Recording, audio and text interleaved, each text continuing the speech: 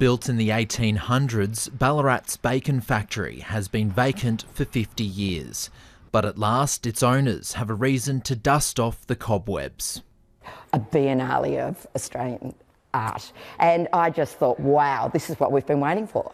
Over the next 6 weeks, 1,500 artworks by 150 Australian artists will be on display. A project called Automotive Geologies, which is literally car components that have been chopped up and reimagined into kind of hybrid geological forms. Including here at the old George Farmer pork factory. Very raw space, and I really wanted these precious, high-gloss, sort of beautiful objects to sit in this sort of decaying basement. It's going to be an explosion of art in a really big international way.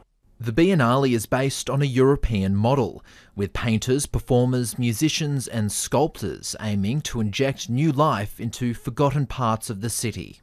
None of the biennales are in the capital cities, and Ballarat for me is the perfect scale town for an event like this. It will give emerging and established Australian artists a new platform to show off their work.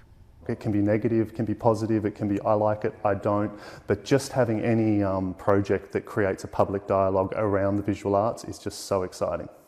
100,000 people are expected to visit Ballarat over the next 6 weeks.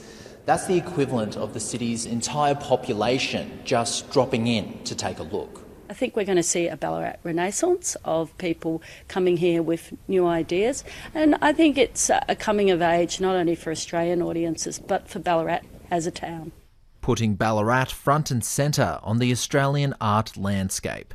Dominic Hansdale, ABC News, Ballarat.